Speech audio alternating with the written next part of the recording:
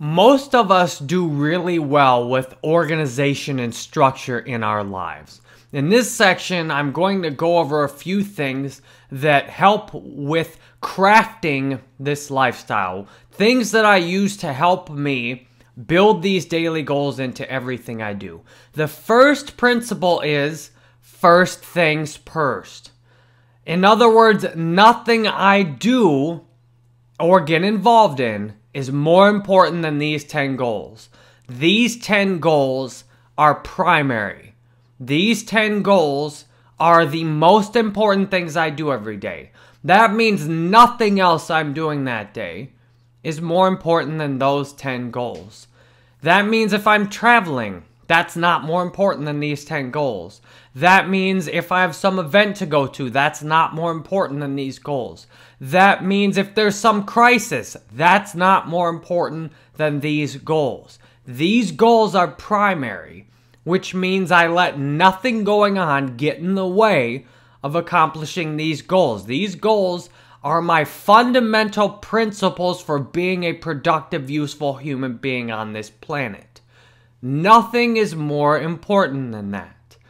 This can be challenging though, because the mind loves to go off, and my mind, you can see, loves to go off on tangents. It loves to go all in on things. It loves to neglect everything else at the expense of one thing. For example, I went off on the work tangent a lot in my life. I've worked so much that I didn't make time to do other things. At various points, I've worked so much I didn't have time for exercise. I didn't have time to hardly do anything else besides go to work. And then my bad habits, then that'd be the only thing I'd make time for besides going to work. I wouldn't take time to build my relationships with people. I wouldn't take time to do about half of these goals. And now that was throughout most of my life as an adult. Today, I don't let work get in the way of doing the rest of these goals. If I'm traveling, sometimes it takes a little bit different execution of the goals than it does on a daily basis when I'm at home, and that makes things fun. If I'm traveling, things like exercise can be an interesting challenge when I don't have all the resources I have at home. When there's something like a crisis, I have a friend, he's in hospice right now, and you could say at various points his health has been somewhat of a crisis. We've went to visit him, and when I have a family crisis, various family members have problems and have things they have to deal with. It doesn't eliminate my need to do these 10 goals every day. In fact, these 10 goals are more important than ever in the middle of something that looks really pressing. If you've seen people in their lives, they seem like they just move from one disaster to another. When you implement these 10 goals, you don't have to be like that. The discipline is seeing that these 10 goals are essential to happiness, and there's nothing worth working for more than happiness. There's nothing worth letting your happiness go over.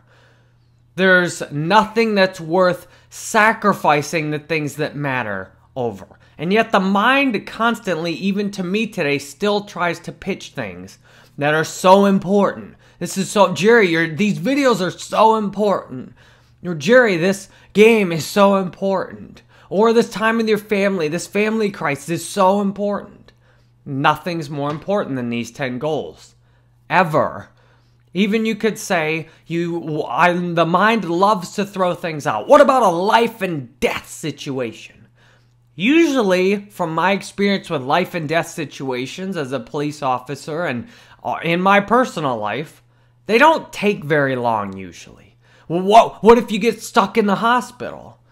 You do what you can with your limitations. Yes, if you're rigged up in a hospital bed, you might not be able to exercise. That doesn't mean you don't go back to exercising as soon as it's possible.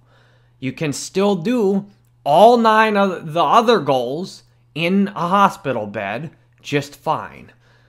So I'm grateful today that I have the chance to see that nothing is more important than doing these 10 goals every day.